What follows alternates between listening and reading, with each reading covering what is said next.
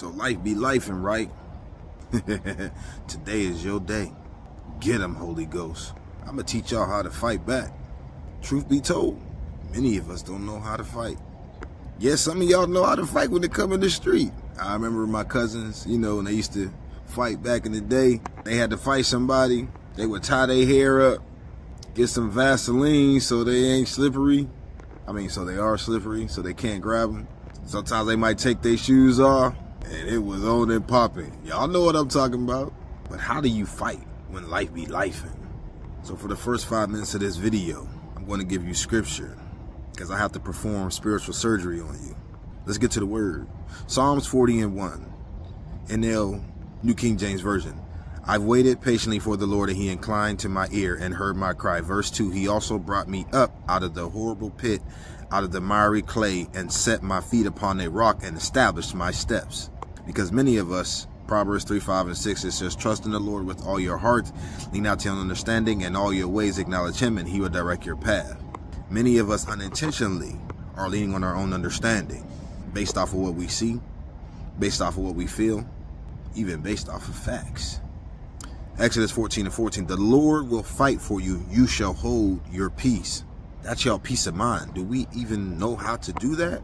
Some of them have put quotes up and said, Lord, I haven't even gotten over this death. My heart can't take another one. 1 Timothy 6:12, New King James Version. Fight the good fight of faith.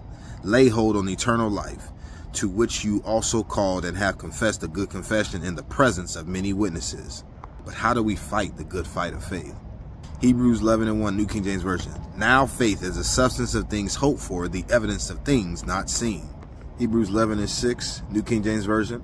But without faith it is impossible to please him, for he who comes to God must believe that he is, and that he is a rewarder of those who diligently seek him. So as long as you keep coming to God, God's going to reward you. 1 Timothy 4:6-10, Message Version. You have been raised on the message of the faith and have followed sound teaching. Now pass on this counsel to the followers of Jesus there, and you will be a good servant of Jesus. Stay clear of silly stories that get dressed up as religion. Exercise daily in God. No spiritual flabbiness, please.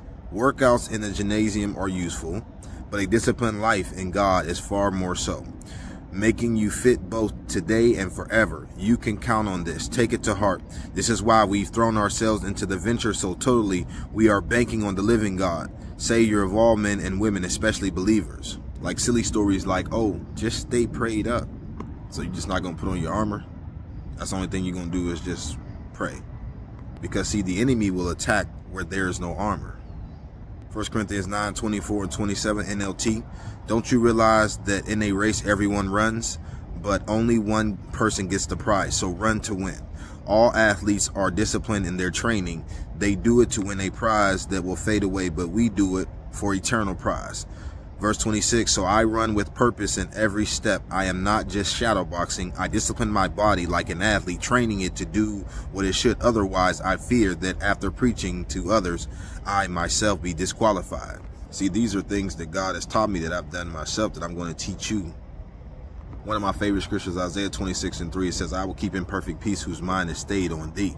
So as long as we keep our mind stayed on him, he going to keep us in perfect peace. How many of y'all would love to have perfect peace in y'all situation right now? How many of y'all would love to have perfect peace when life be lifing? Hebrews 12:1-2. Therefore, we also, since we are surrounded by so great a cloud of witnesses, let us lay aside every weight and the sin which so easily ensnares us, and let us run with endurance the race that is set before us. Many of us have asked God for stronger shoulders, and he wants us to lay aside the weight of life.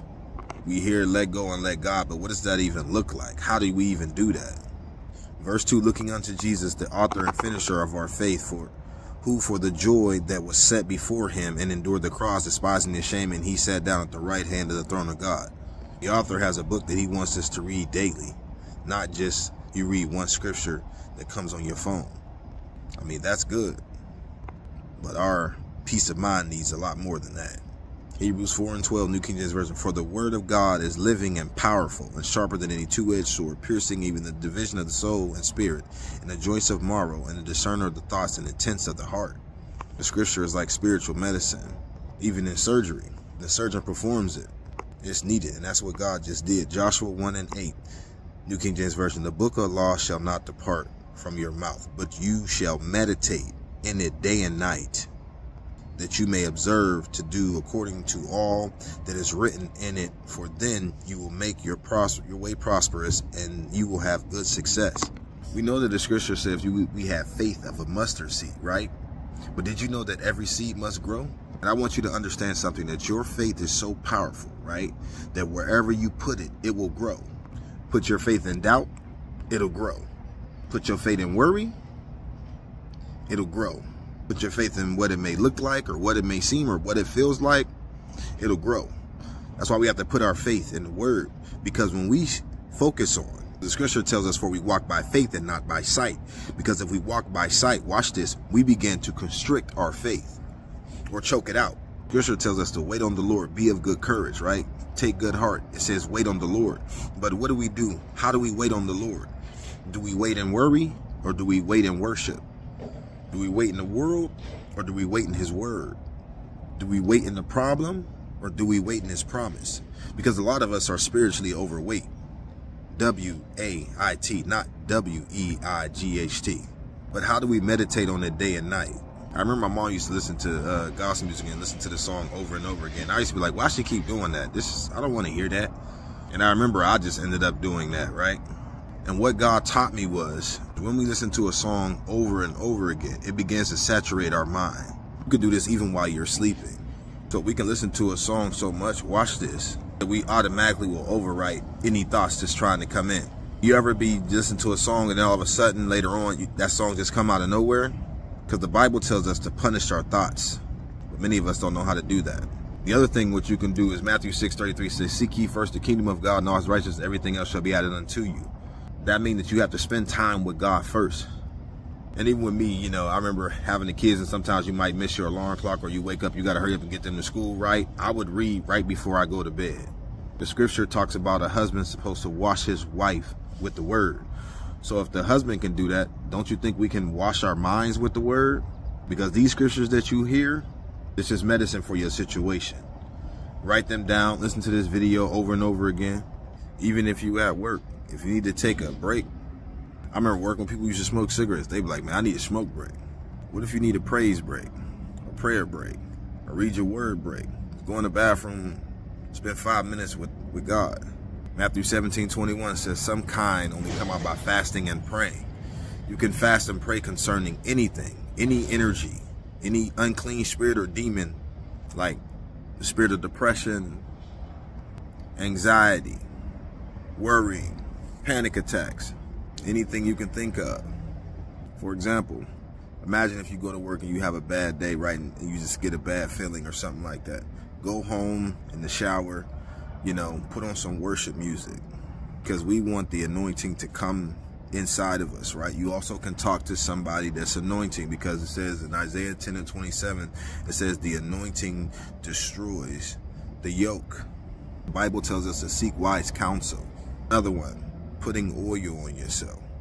Putting oil on yourself daily. We have to feed our faith. But what are you feeding your faith? Just like a child, right? You know how a child gets hurt, they just want to be closer to their parent. That's what God is saying. See, everything that happens to us doesn't feel so good is designed to bring us closer to God and not away from God. Remember, he said he is a rewarder of those who diligently seek him. That's why we're always called children of God. Remember, because the child just wanted to be closer to their parent. They just wanted to feel better. And if you agree with this message, type, Lord, thank you for showing me how to fight. Now, if you stayed this long, make sure you tune in for part 2, because that's the other part of this. I'm going to teach you how to continue fighting.